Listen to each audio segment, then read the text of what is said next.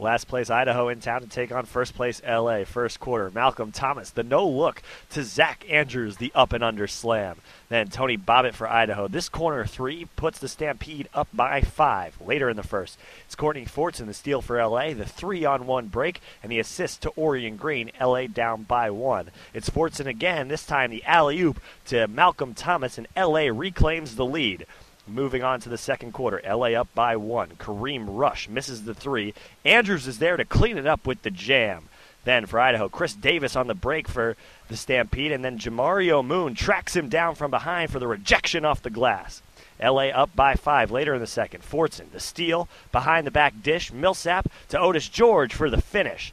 And then later in the second, LA up by 10. With the steal, Otis George, the wide open slam, they're up by 12. Moving on to the third, Millsap, the steal for LA, the give and go from Green back to Elijah with the finish. LA up by 20 in the third. Fortson, the alley-oop here to Zach Andrews, an emphatic 2 points on his 11-point night. And then the ball loose. Moon picks it up for LA, and the alley-oop to Andrews, he throws it down even bigger than before. And then how about this? We usually don't show free throws in the highlight reel, but Otis George knocks down this free throw, the 48th attempted by LA on the night. That's a franchise record. The two teams combined for 91 free throw attempts on the evening. LA won it 108-99.